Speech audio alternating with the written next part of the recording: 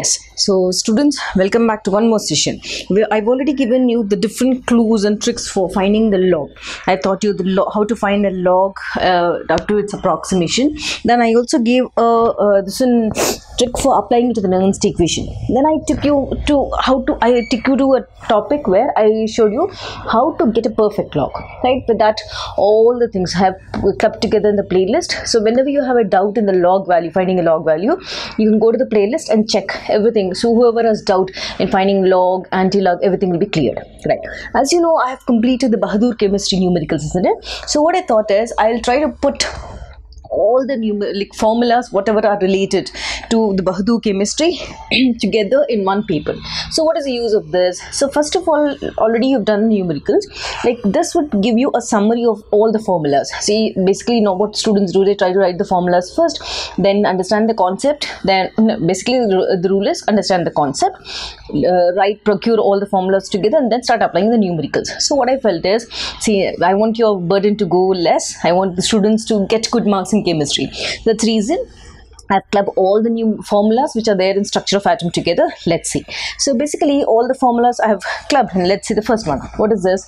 Mass of an electron at height speed. Okay, this is the formula which we apply for finding the mass of the electron.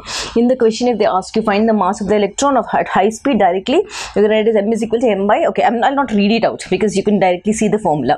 This is the formula which you apply for mass of the electron. Next, when frequency is given to you, you very well know it is denoted by nu, which is equal to C by lambda. This we have done. So first formula directly you can apply, where we can take m as the mass of this particular body in rest, and u is the velocity of electron, and c is the velocity of light. They'll be giving you the values, directly apply in the formula. Here frequency is also the same. C is this velocity of light and lambda is a wavelength. Right, when I have to find the energy of the photon, right? So energy of the photon, what is the formula? E is equal to h nu. We very well know nu is equal to c by lambda. Yes, so this is one formula for finding energy of the photon if they ask you in the question, which I did.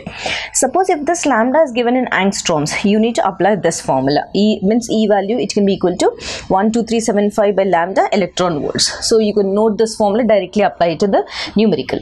Next formula which you need to remember here is electronic energy change during transition. So when you are learning Bohr's hydrogen this is spectrum, isn't it? There are a lot of numericals which will give you or which will be asking you to calculate the transition states. Fine. So this electronic energy change during transition. So we very well know delta E is equal to E N2 minus N1. But there are two things which you should remember. That is, N2 is always greater than N1, right? Higher energy level compared to the lower energy level. There are two things. One would be emission spectrum, one would be absorption spectrum. Suppose if emission spectrum, right, in emission spectrum, if the electron jumps from N2 to N1, then only it will emit energy, radiation, isn't it? Right. Absorption spectrum means when the electron excites from N1 to N2. Remember this, right? So here you need to see in the numerical whether emission is given to you or absorption is given to you. Then apply this formula. Done.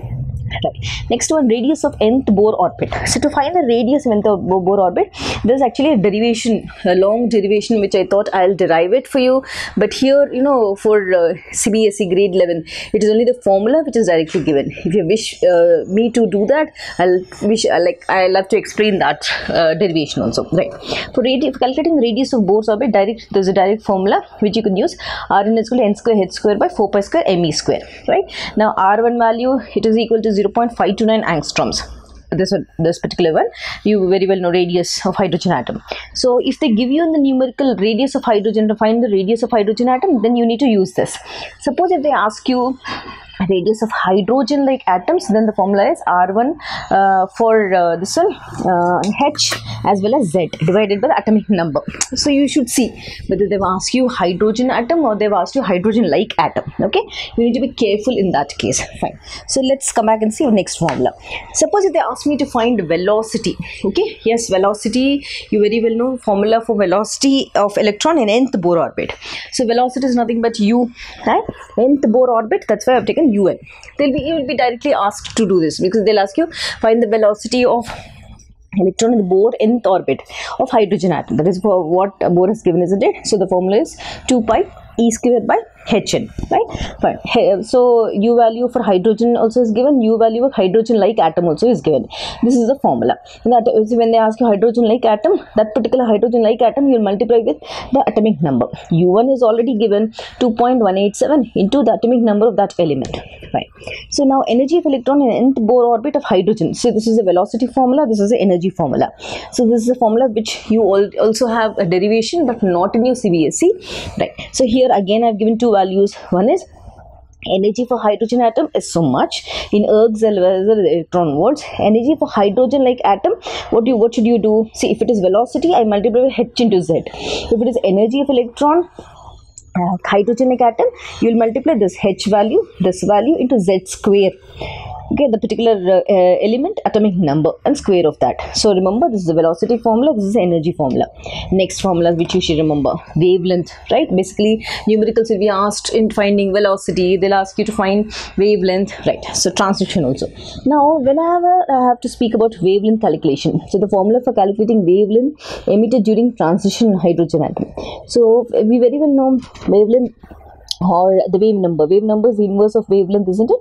Right. So here 1 by lambda is nothing but nu bar, which is equal to RH, that is Rydberg constant, 1 by n1 square minus n2 square. I did a numerical also with this.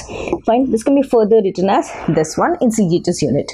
Okay. This whole thing in CGHS when I want, I am multiplying with this factor. Right. Fine. So here you know m is a mass, c is a velocity, and this one is the Planck's constant. Now Moseley's law, you'll be using this Moseley's law in the periodic classification of elements also. So root nu is equal to a into z minus b. So what is this? Nu is a frequency, this one. Okay, z, what do you say? It is the atomic number. A the mass number. Fine. Okay, no, not mass number, I'm sorry. Z is atomic number, a are the two elements which you're taking. Fine. So next one, when I have to speak about average atomic weight. So average atomic weight, this is the formula, summation of A1 to x1 and summation of x total. Because when you do with the isotopic masses and all these, you need to apply this formula. Right. So data will be given directly to you. This is the mass number. This is what is existing. You need to just apply in the formula. Now photoelectric effect formula. So photoelectric effect, we have already seen the concept. There you'll be I showed you the concept how will the ray enter. So h nu is equal to that one, which is equal to W plus, that is your work function, plus half mv square. Hope you remember the concept. Go back to the concept and see, you will understand. So what you do is go back to the concept, learn the concept, come back to the formula.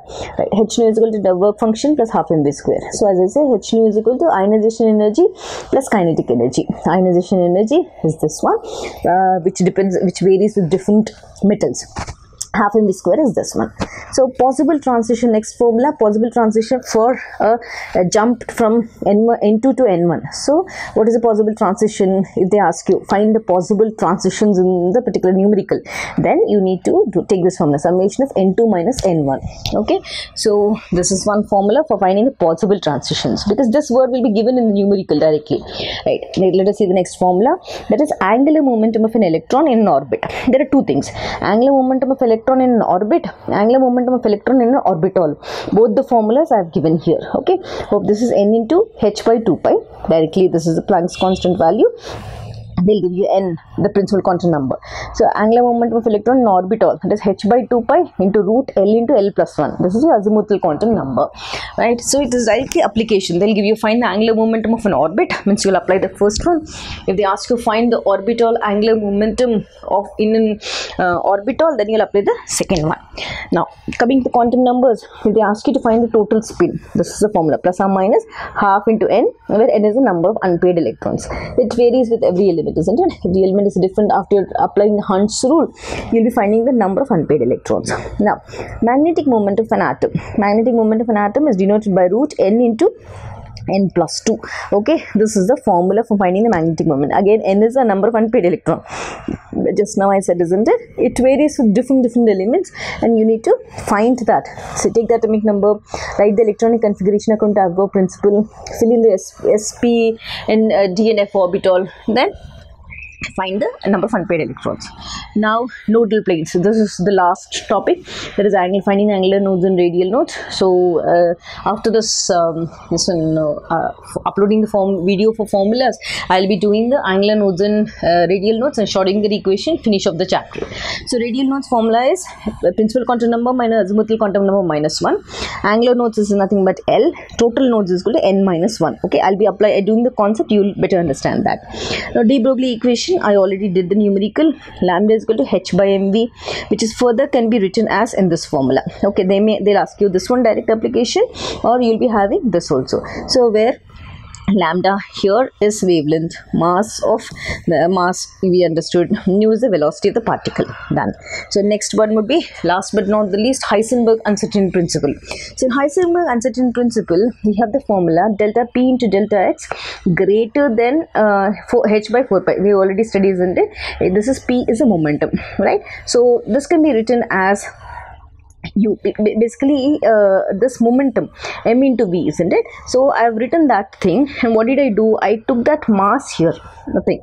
Basically this quantity is m into v, m into delta v. So I took that delta is here only, that mass I took it down. So both the formulas will be useful for the solving the numericals. So I've ended up saying delta p is uncertainty in momentum, delta u is uncertainty in velocity, delta x is uncertainty in position, m is the mass of the subatomic particle, right?